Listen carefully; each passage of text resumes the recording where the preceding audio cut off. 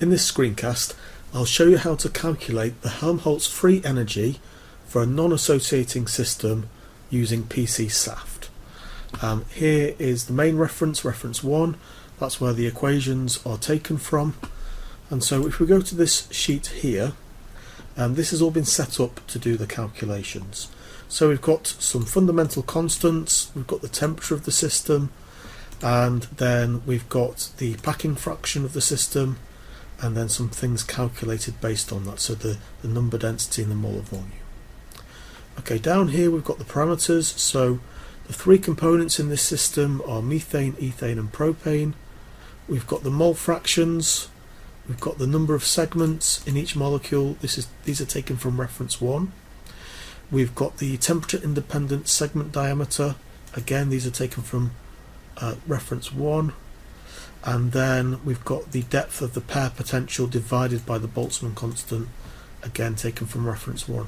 So all of these parameters are taken from reference 1 and are looked up depending on the molecule, and then we've also got the mole fraction of each of those which the user has to input as well.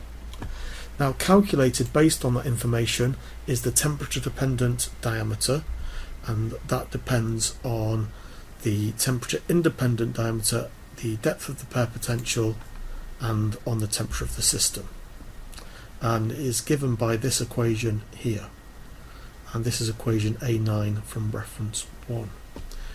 The radial distribution function of the hard chain fluid is worked out using again an equation from reference 1. The equation is shown in full here, and also we've got a couple of other things that are just useful for later on in the calculation. So m-1 and the natural log of the radial distribution function. Okay, so if we come across to here, we've got the hard chain reference contribution, which is calculated using the equation shown here. And this needs a number of different things to come together in order to calculate it. So if we go down, we can see we've got zeta 0, 1, 2 and 3. Now zeta 3 equals eta, and so we've got these different parameters, and they're all calculated using this equation here, which is equation A8 from reference 1. Now the hard sphere contribution is calculated in this cell and is based on this equation, so it draws upon the values up here, and then the mean value of the segment diameter is calculated using equation A5, which is here. So all of these numbers get combined in order to come up with the hard chain contribution. So by some means or another, these numbers are being calculated and drawn upon, and we get the hard chain contribution.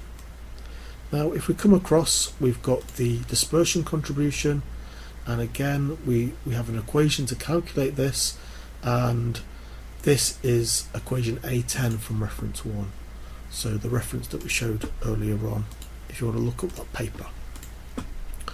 Okay, and this equation relies on a number of other terms that are calculated down here. So we've got I1, I2 calculated using these equations, and these rely on some universal values in this table here. So AI of m is based on this equation, and BI of m is based on this equation, and the universal model constants that are needed are shown in this table here, and these values come from table 1 in reference 1. So they are drawn upon in order to calculate the parameters in this table down here, so you can see that's linking to that.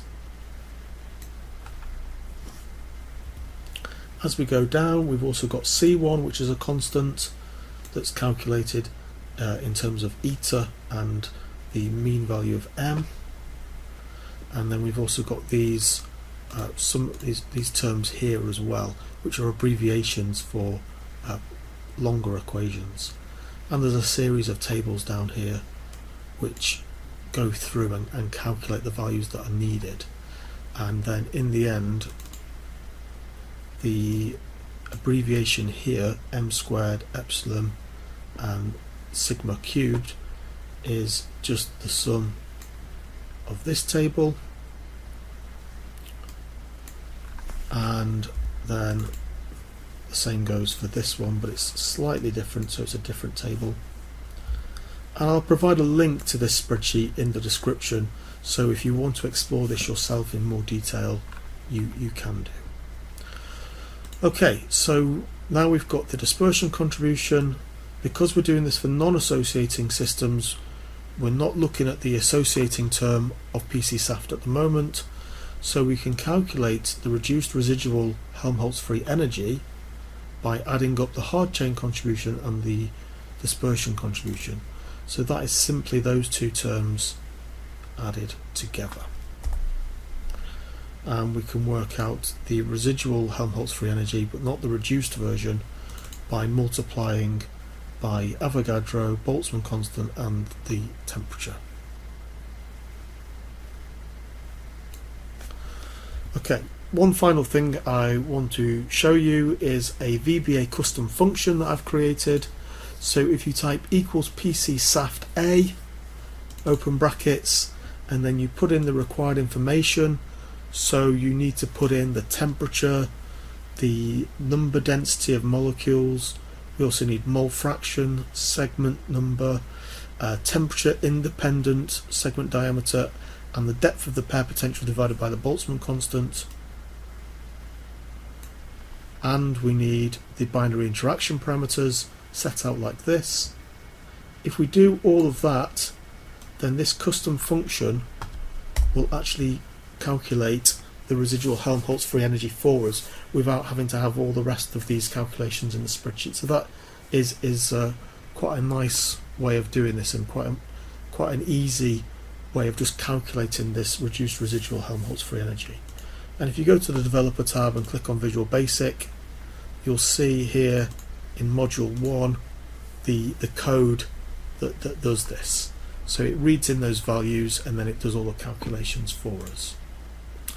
Okay, some information on how this function needs to be used is shown here. So it shows the order in which you put things and the fact that they need to be in a row and not a column.